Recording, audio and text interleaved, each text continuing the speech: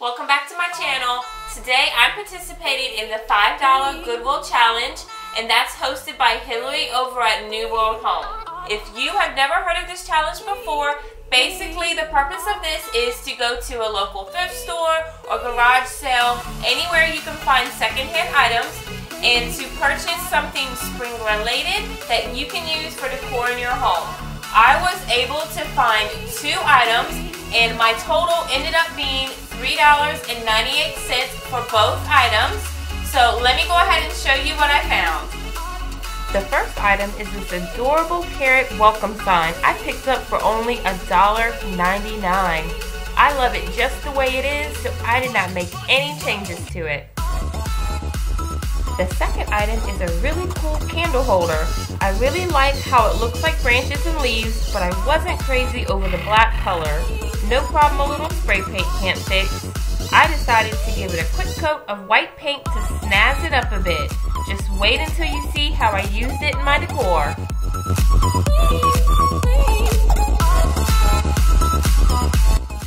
Since this candle holder reminds me of a tree, I decided I was going to turn it into a bird's nest for Easter. So here I am putting in green moss. I really liked the pop of green here against the white, so that's why I'm using that, and that's going to act as the nest. And then later on you'll see I go in and add Easter eggs.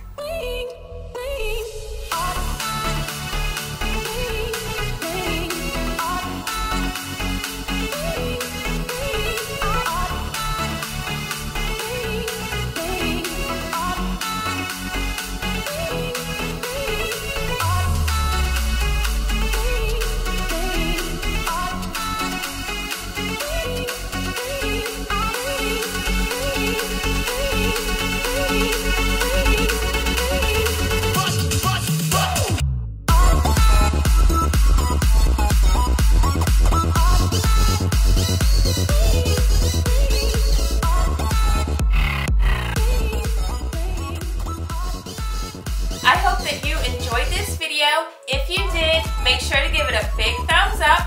And if you're coming over from the playlist, welcome. I would love to have you subscribe and join my YouTube family. Thanks for watching, everyone.